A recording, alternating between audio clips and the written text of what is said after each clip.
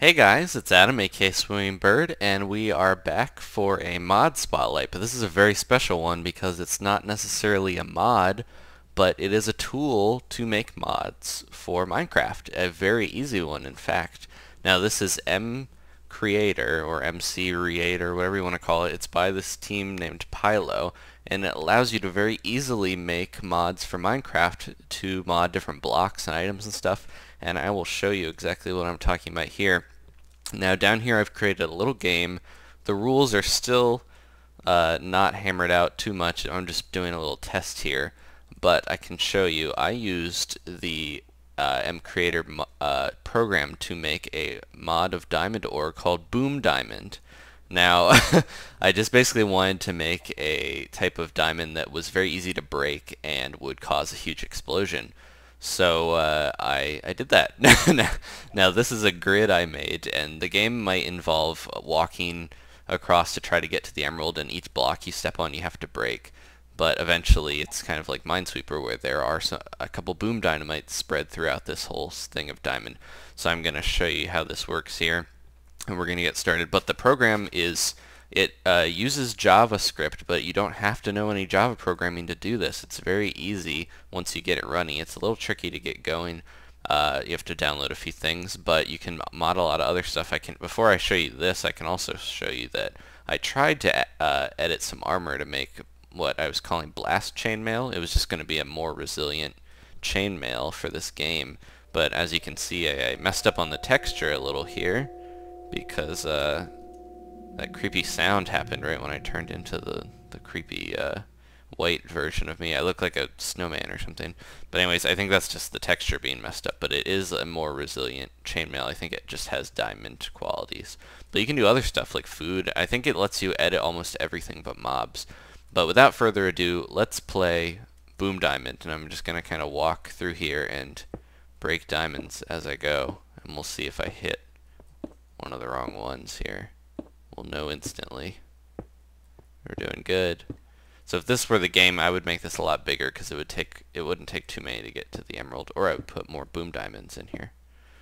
But yeah, I'm just using creative. It'll break almost instantly regardless if you're on survival or creative. Well, and there we go. And we hit the boom diamond, and look at all that diamond ore exploded into all this experience. Tons of diamond. So when I tested this originally, I set the radius to 10, and then I bumped it up to 20 before I started recording, and I didn't test it. So 20 took out this whole thing.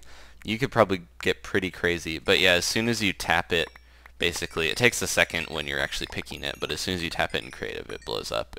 And there we go. So that's Boom Diamond. I can do another test here. Let's just see what happens when I mine Boom Diamond in survival. I can change my game mode.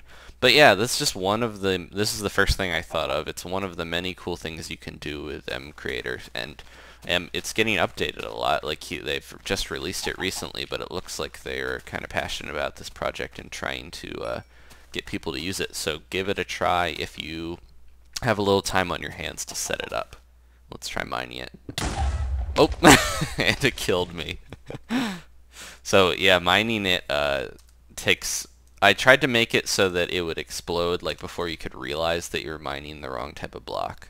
But anyways, that's MCreator. Give it a try, guys. Thanks for watching. Leave a like if you enjoyed my little game, and have some suggestions on how the rules for Boom Diamond should work.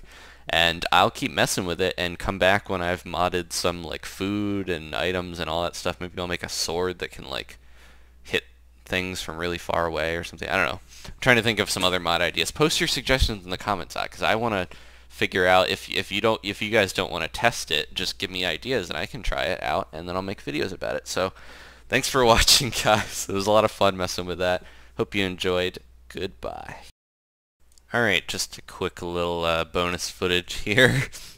I was messing with biome generation, and I made this strange biome with these emerald TNT trees, just a bunch of flowers on dirt, and then underneath that is like mossy cobble and stuff. It's a very strange biome, and when I was testing it, there was some surface lava that set these trees off, but I don't know if we'll get lucky this time with that. But yeah, so some of the stuff you can do with this is pretty crazy. I mean, I know this is stuff that modders have been doing for a bit, but it's nice to be able to do this without having any programming experience. So pretty cool. It lets you choose a lot of different stuff. So have fun messing with it, guys, and don't forget to leave me some suggestions to try out. I will see you guys later. Goodbye.